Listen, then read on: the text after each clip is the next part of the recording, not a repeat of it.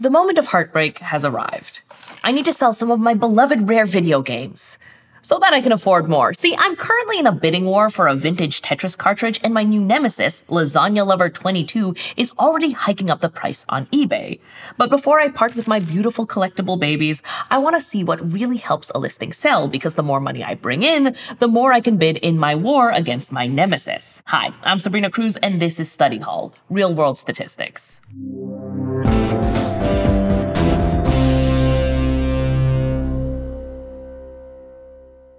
Differences help us make decisions and prioritize. It's all a matter of showing whether a change can sway someone, like, for example, adding a picture to an eBay listing versus just putting up the listing without one. And lucky for me, comparing two things that aren't related is an area where statistics shines. Back to my bidding war. I want to see if having a picture of the game included with the ad is related to a significant increase in the final selling price. To include a photo or not include a photo? That is the question. Taking pictures takes time, but the alternative is even worse, not making enough money and dying without ever knowing the feeling of owning a beautiful, mint condition, unopened 1989 Tetris NES cartridge. Moving quickly means my sample sizes won't be huge, but I can still collect data and use stats to solve this problem, and as I speak, Lasagna Lover 22 keeps jacking up the price, so I'll quickly take a random sample of 36 video games that have a picture on the ad, and a random sample of 36 that do not have a picture on the ad. Then I'll keep track of the final selling prices of all the games in my two samples.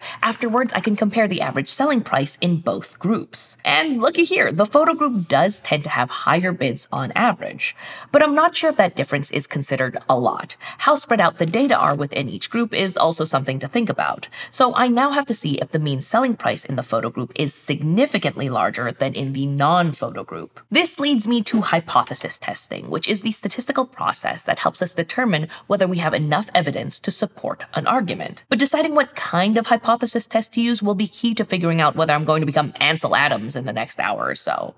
I'll need to identify some key features of both the data and our question first. So we have data from two groups, one with photos and one without, and those groups contain totally different games, so they seem independent, as in we don't expect the price of a video game in one group to be affecting the price in the other group. Now we want to compare the means of each group to find out if they're pretty much the same. We're also in a scenario where we don't actually know the true population standard deviation of each group's prices, so we can't use any methods that rely on those numbers. But it's okay, all of the properties we do have lead us to the two independent samples t-test, a type of hypothesis test that helps us when we want to know whether the unknown population means of two groups are equal or not. It's super useful in all kinds of situations, like determining if different geographic groups have equal access to healthcare resources, or whether morning exercisers go to the gym more times per week than the afternoon variety, or, for me, a person who needs cold, hard cash. Now, for a two independent samples t-test, we'll want some key elements that might sound familiar.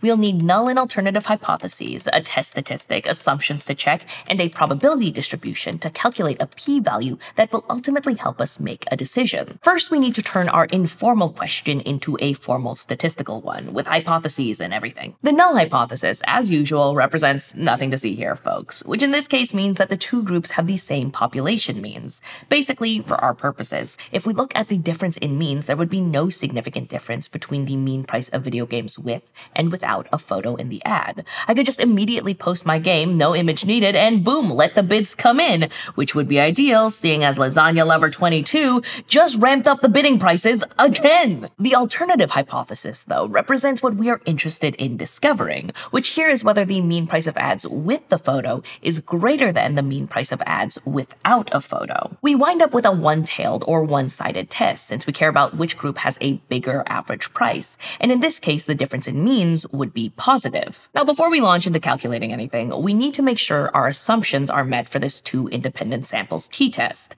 Basically, we assume characteristics about the data going into our test, and if those assumptions aren't met, we trust our results less. The main thing is this shows our methods work and that we can trust them. To start our little gut check, we first need to make sure that the sample we take from the population is random, so that we represent the broader population. Next, we need the populations of the two groups to be drawn from approximately normal distributions. Since we have more than 30 data points per group in this case, the central limit theorem applies, so we are looking at ta-da! The normal sampling distribution.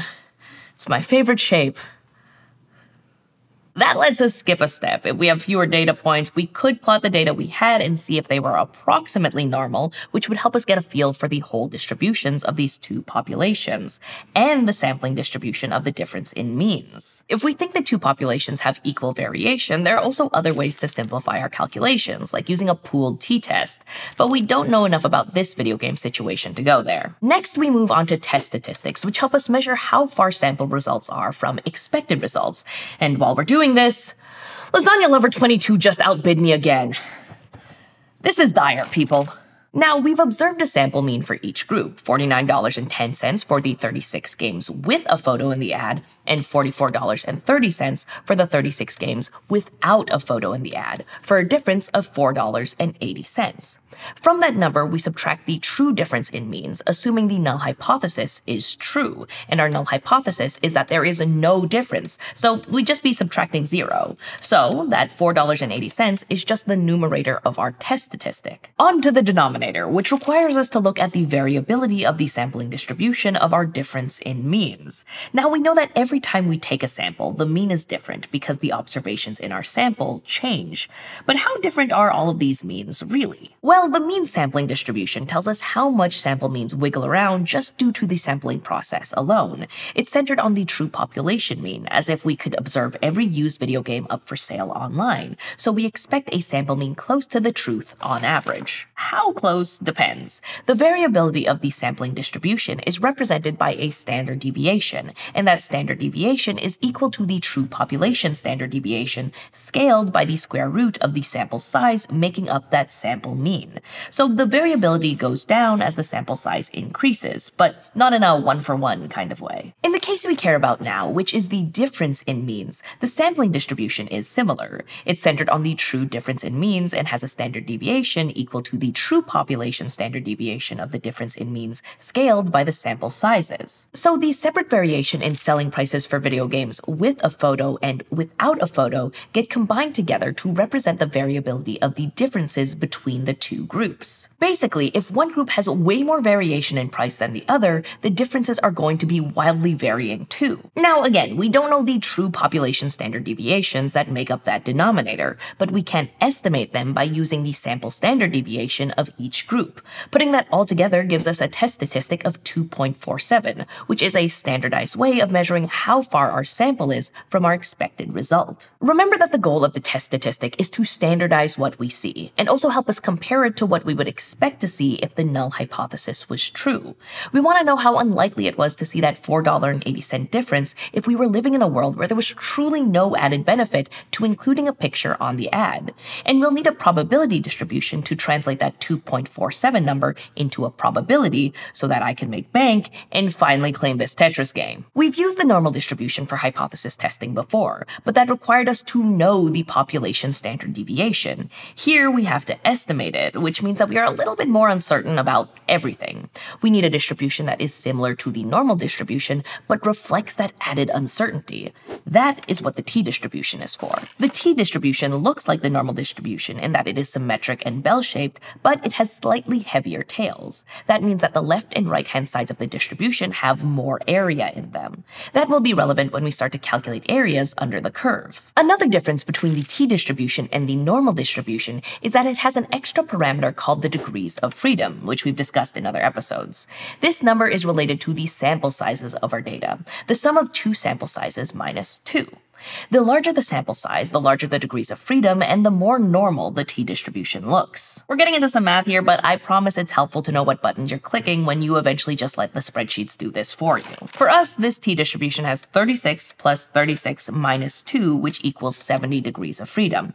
To find that area under the curve, we'll use a table, but this one works a little differently than the table for the normal distribution. Instead of using the test statistic to find the p-value, we find the row for our degrees of freedom and look for the test statistic that corresponds with a chosen significance level. We call that test statistic the critical value. That's because it's the tipping point between rejecting or failing to reject the null at the significance level we chose, which is 0.05, a pretty common option. So if we're going to use an alpha of 0.05 as our cutoff for rejecting the null hypothesis, we go to the column that represents that alpha value. The intersection between the degrees of freedom row and the alpha level column is the critical value that leads to a p-value of 0.05. 0.05. There's no specific row for 70 degrees of freedom in our table, so we typically go down to the next closest one. Here, it's 60. The intersection now says 1.671. This is where an image becomes useful. If the area to the right of 1.671 is 0.05, then the area to the right of our test statistic, 2.47,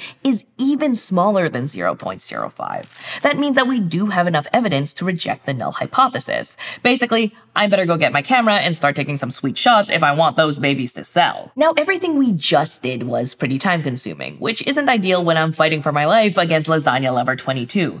I will die if I don't get this game. But like I said before, the good news is that we can use software to help us do all of this automatically. We still have to define our hypotheses and check our assumptions, but then we can let the computer do the rest, which is ideal for me, personally. Take Google Sheets, for example. If we have each sample in a column of our spreadsheet, we can use our software's t-test function to calculate the test statistic and p-value for us. We will need to specify that we are interested in a one-sided test, the two samples are independent, and we are not assuming that the two samples have equal variance. And that little bit of lifting aside, we can sit back and watch technology perform magic in front of our eyes. Although it still means I now have to channel my inner Annie Leibovitz. In the end, lots of questions about our world involve looking for significant differences between groups. Maybe someone is trying to prove that they've been unfairly treated in the workplace, or maybe you're investing stock and comparing portfolio options. Those decisions all require detecting a difference between groups, and no matter the scenario, stats can help us find those differences and make decisions.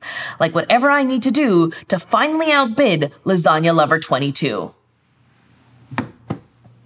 If you're enjoying this series and are interested in taking the full Study Hall Real-World Statistics course and earning college credit from ASU, check out GoStudyHall.com or click on the button to learn more. And if you want to help us out, give this video a like, smash that subscribe button, and comment your favorite video game. Thanks for watching, and see you next time.